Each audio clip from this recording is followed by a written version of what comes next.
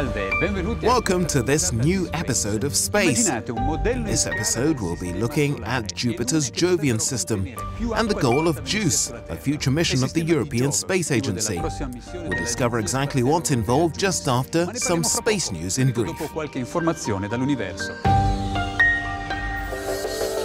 NASA's Cassini spacecraft has begun sending its best ever views of the northern extremes of Saturn's icy moon Enceladus, which is mostly covered by fresh and clean ice. Radio signals received by radio amateurs around the world have confirmed that AAU Sat-5 CubeSat is alive and kicking. The student-built small satellite was deployed from the International Space Station in October. The JUICE mission to explore Jupiter and its moons begins in 2022.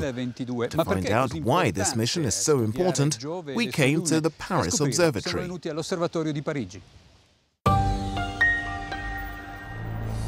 In Roman mythology, Jupiter was seen as the god of the sky, and it is, kind of. The biggest celestial body in the solar system has all the characteristics to be a king of our planetary system. The ESA's mission, JUICE, will provide the most comprehensive exploration of this giant planet and, in particular, of its moons, supposedly hiding habitable zones under their icy crusts. Jupiter is a gaseous planet, meaning that if you tried to descend into Jupiter's atmosphere, you wouldn't encounter, as on a terrestrial planet, a solid surface. Rather, you'd be in an increasingly thickening fluid. What's intriguing for the astronomers is the specificity of the Jupiter satellite system and the vast oceans of liquid water underneath some of its moon's surfaces.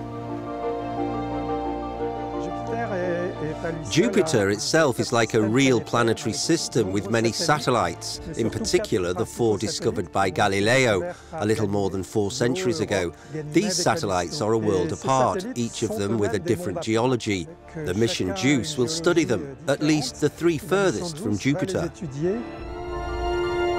If the Jovian system can be seen as its own solar system to scale, Jupiter has missed its chance of being a shining star.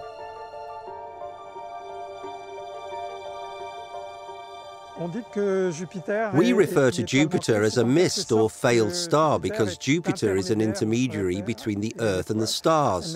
She does not have sufficient mass to trigger the thermonuclear reactions that give a star its energy. She has hydrogen, but not sufficient temperatures to radiate like a star.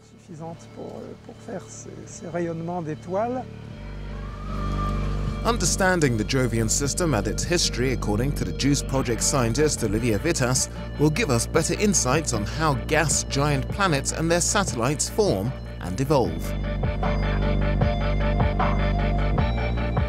Jupiter is a planet of superlatives. It's the largest planet in the solar system, the biggest storm of the solar system, the largest moon system, after Saturn's, and the largest magnetic field. During its 3.5-year mission, JUICE will travel around the giant planet, studying its atmosphere and 3 of its planet-sized satellites, Ganymede, Europa, and Callisto.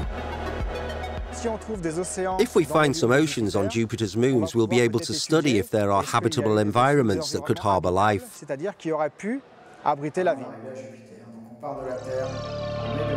Ahead of this, it will be necessary to travel through the solar system for nearly 8 years, and first of all, to safely exit Earth's gravity. This is one of the most risky moments in a space mission. For me, the blastoff phase is the most critical one. We have to trust the launcher, which must be able to get away from the Earth's gravity and drive us on the right trajectory.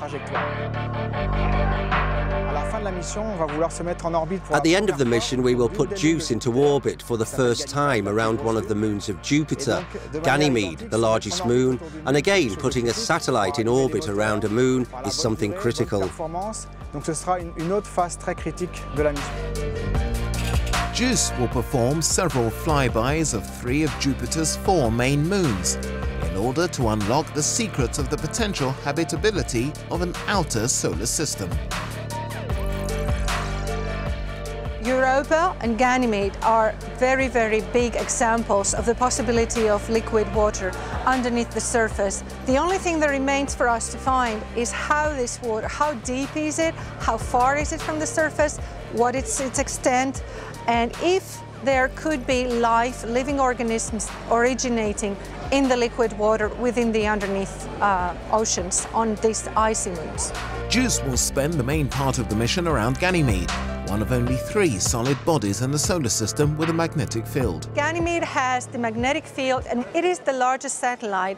If it possesses also liquid water underneath its surface, it is the place to go to look for life conditions, habitable conditions in the solar system besides our own planet.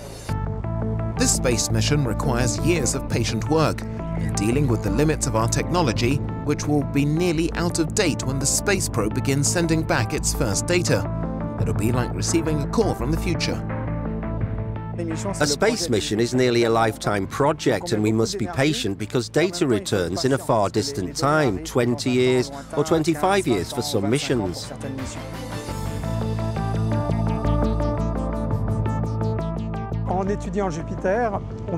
By studying Jupiter more closely, we have access to some physical mechanisms which play a role in other planetary systems, which we hope will lead to a better understanding of exoplanetary systems.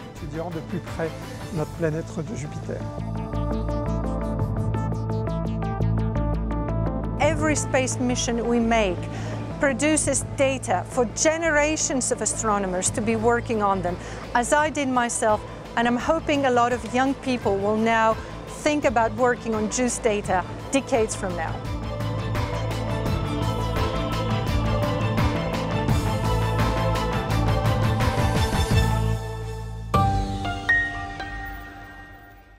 And now our monthly meeting with Astronaut Academy. In December, the British astronaut Tim Peake will join the International Space Station.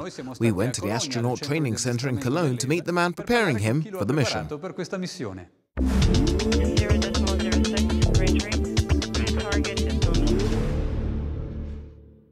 Hi, I'm Gerhard. I'm preparing currently the training for Tim Peake. Now I'm going to take you to the training hall where Tim spent many hours of his training. Welcome in the Columbus mock-up. This is the training model of the Columbus module. Tim is the specialist for this module, so I have to be engineer enough to understand really the structures they are operating. Total, he spent about 50 weeks in the US for training, about 30 weeks in Russia, and about 4 to 6 weeks here in Europe, and about 3 weeks in Japan. He knows everything by heart, so and he's really keen to know every detail of what he's expected to do.